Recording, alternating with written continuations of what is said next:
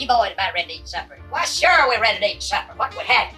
Well, I believe she said we was having pork chops, white acre peas, turnip greens, and corn on the cob, and some fresh onion. That sounds real good to me, but we ain't having any pie, anything like that. Well, you boys know that Mary don't ever have anything, you know, like that southern cooking without her having some pie. Certainly we're gonna have some pie.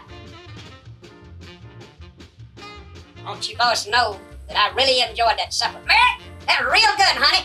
Well, thanks a million there, Hopsy. One thing about it, dadgummit, I didn't get enough of them pork chops. You hoes was grabbing for them every time I'd move a fork in that direction. Well, I might have got my share of them pork chops, but you dudes was grabbing them peas and slopping over them. I didn't hardly get any of them peas, and I sure love them. Won't you boys cut out that belly aching? Y'all got more than you needed. I reckon you're right. Yeah. Yeah.